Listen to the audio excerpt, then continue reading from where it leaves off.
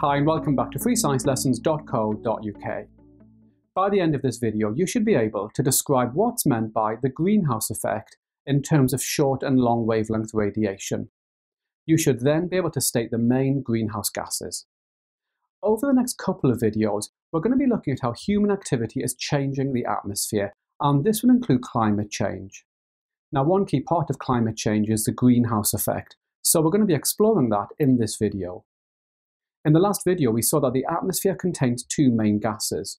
Around 78% is nitrogen, and around 21% is oxygen.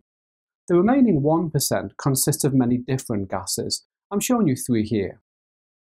The amount of water vapor in the atmosphere is variable, and that changes depending on the temperature. The atmosphere contains around 0.04% carbon dioxide and tiny amounts of methane. Now, water vapor, carbon dioxide and methane are all greenhouse gases, and you could be asked to name a greenhouse gas in your exam. So let's take a look at what greenhouse gases do in the atmosphere. It's very important that you learn the following.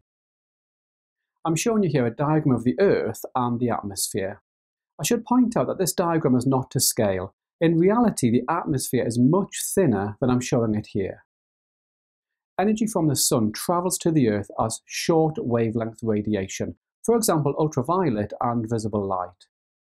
Some of the short wavelength radiation simply reflects back into space, but most of it passes easily through the atmosphere.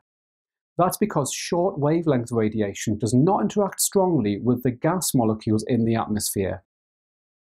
The energy of the radiation is now absorbed when it reaches the surface of the Earth. The surface of the Earth now radiates the energy as long wavelength radiation, such as infrared. Now, some of the long wavelength radiation interacts with the greenhouse gas molecules in the atmosphere. In other words, the energy in the long wavelength radiation is absorbed. Because the energy is trapped in the atmosphere, this causes the temperature of the atmosphere to increase. Now, there's one really important idea about the greenhouse effect. The greenhouse effect actually keeps the temperature on Earth warm enough to support life.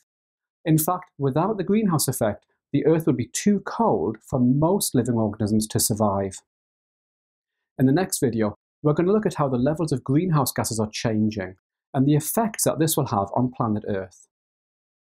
Remember, you'll find plenty of questions on the greenhouse effect in my revision workbook, and you can get that by clicking on the link above.